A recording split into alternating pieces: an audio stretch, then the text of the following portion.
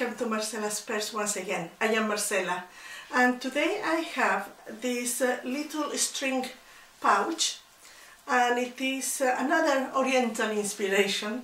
It has this pretty flap at the front and at the back, and it's also based on the origami style of making bags.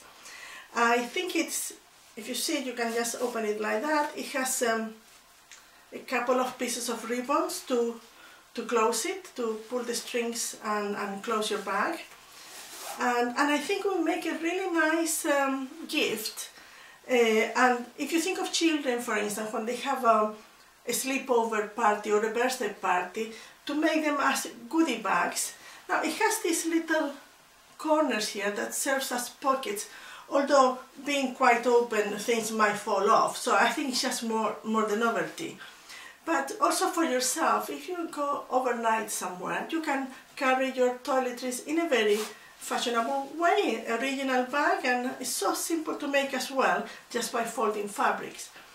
As you see here at the end of the ribbons, I just made a knot for the ribbon, but instead you could sew the ends together and slide the ribbon through this channel where the ribbon goes, until you hide the seam, and then you will not have any ends showing, like in my case. That's the only change I would do. And you only need a little bit of materials to make it, and no interfacings or stabilizers. So I hope you enjoyed, and don't forget to subscribe.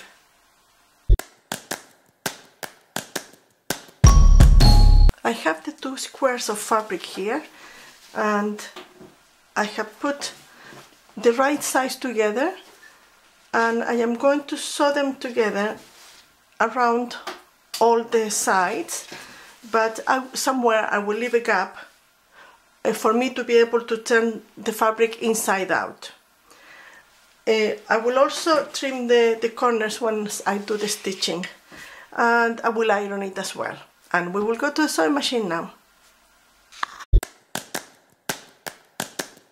I have sewn all around, and I have trimmed all the corners, and I am turning inside out through the gap that I left, and I will iron this flat, and I will meet you back at the sewing machine. I ironed the 2 pieces of fabric, as you can see, and now I am going to do a top stitching around all the sides, and in doing so I will be closing the gap that I left open. And the seam allowance in this case is going to be quite close to the edge, so about less than ½ centimeter, or as close as you can to the edge. I'm going to start here, and I will sew along. I'm using a matching thread to do this. I finished top stitching, and I closed the gap, and now I am going to fold the fabric. We need to find the middle point, so I'm going to fold the fabric in the diagonal,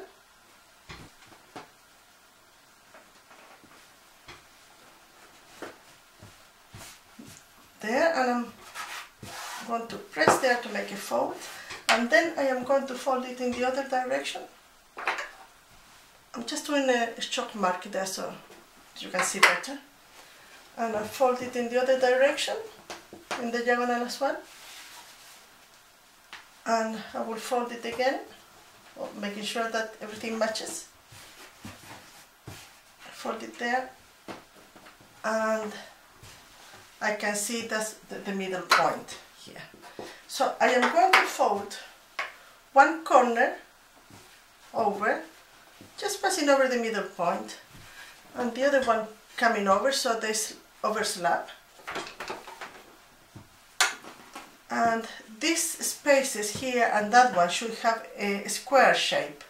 So if you fold it over, I can see it's off-centered. There. And this one here. and it looks like an envelope. So there we have our envelope shape there, and I am going to pin, oop, this one is a bit twisted,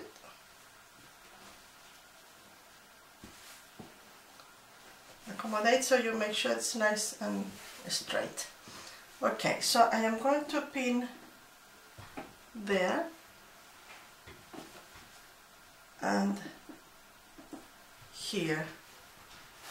These are the two that are overlapping, and I am going to draw a straight line just across that point there, the middle point, and use my ruler.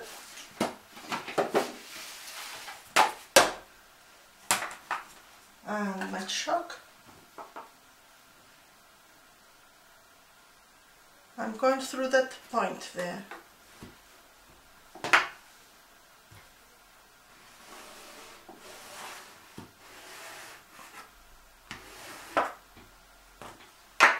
And on each side of that line that I did, I'm going to draw another line which will be half an inch, which is about, let me see my measuring tape here. Half an inch is 1.3 centimeters on each side.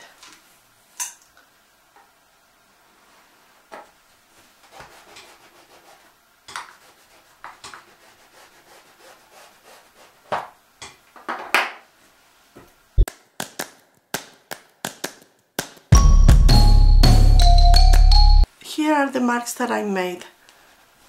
There's the middle point there, the middle line, and one at each side here.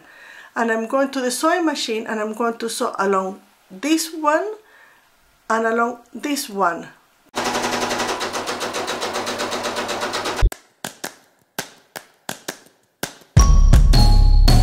Right, the two lines there, the stitching, they have a distance between them of about 1 inch, which is about 1.5 centimeters there. So I am going to open this up and fold it in half, matching all the corners, and I am going to sew there along here, from there to there. And if you look on the side here, you will see the two lines of stitchings that I did match. So I will sew there and I will sew here. Here we are. Now I am putting my hand inside, and if you look inside you will see the fabric there. Oh, and I have a pin. And I'm putting my hand through there, through the corner, and flatten it up, and I will do a stitching here. You will see where you did the stitching before of the lines, and I will draw a line because this line across goes over the stitching that you did previously. The line should be 1 inch, which is about 1.5 centimeters, sorry, 2.5 centimeters wide. So match everything inside. So this seam is matching the line that, the middle line that we drew earlier. My ruler is slippery. Right there. So I'm going to do a stitching along there, across there, and I will do the same on the other side, making sure that I don't catch anything that I shouldn't on the inside.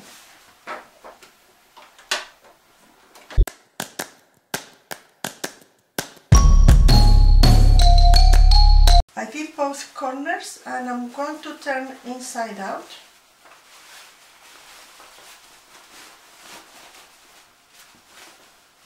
And with that stitching we created a square bottom there.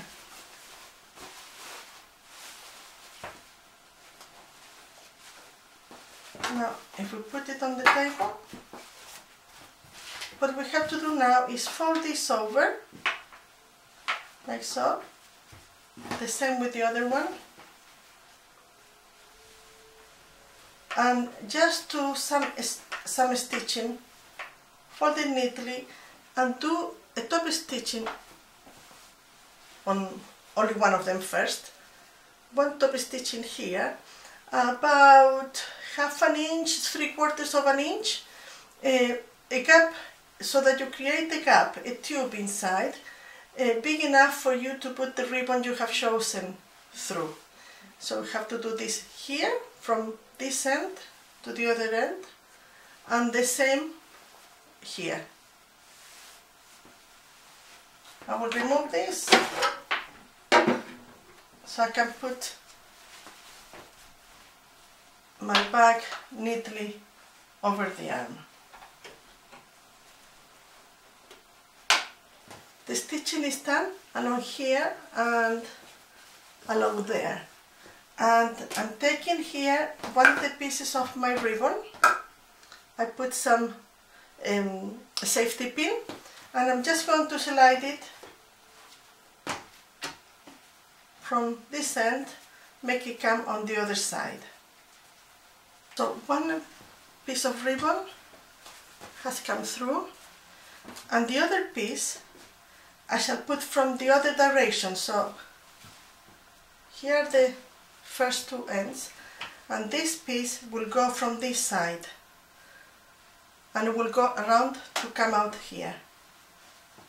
We have now the ends of the ribbon on each side, and all we have to do is make a knot on each end, quite taut, quite tight I should say.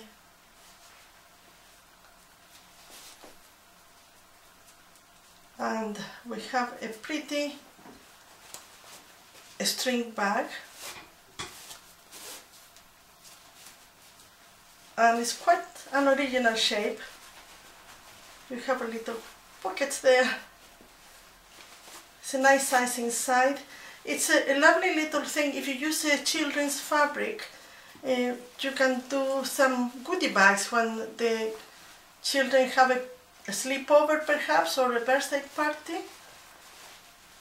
There you are. I hope you enjoyed this one, and happy sewing, and I will see you soon. Don't forget to subscribe.